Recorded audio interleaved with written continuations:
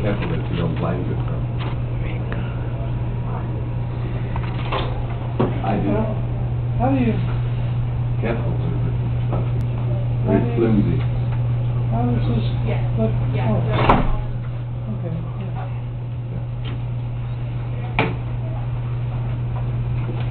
No, it's still a little bit. That's good enough. Okay, we are ready to go.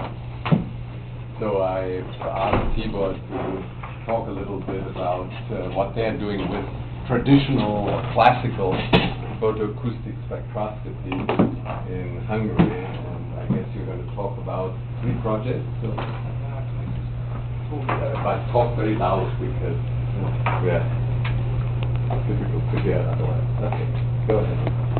When you talk about the classical photoacoustic, in particular application of each other, working before I arrived here, and because I really want to show you some practical application. I mean, we have some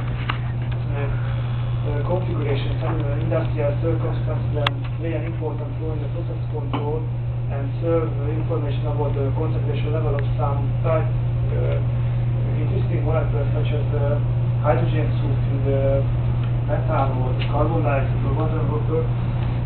Because of this, I would like to apply. Can you go back? I saw a picture. Can you go back? What's on the right-hand side and what's on the left-hand side? Okay, the right-hand side is the photoacoustic system, but the right. I want to get you something to point with. I can't stand it. You want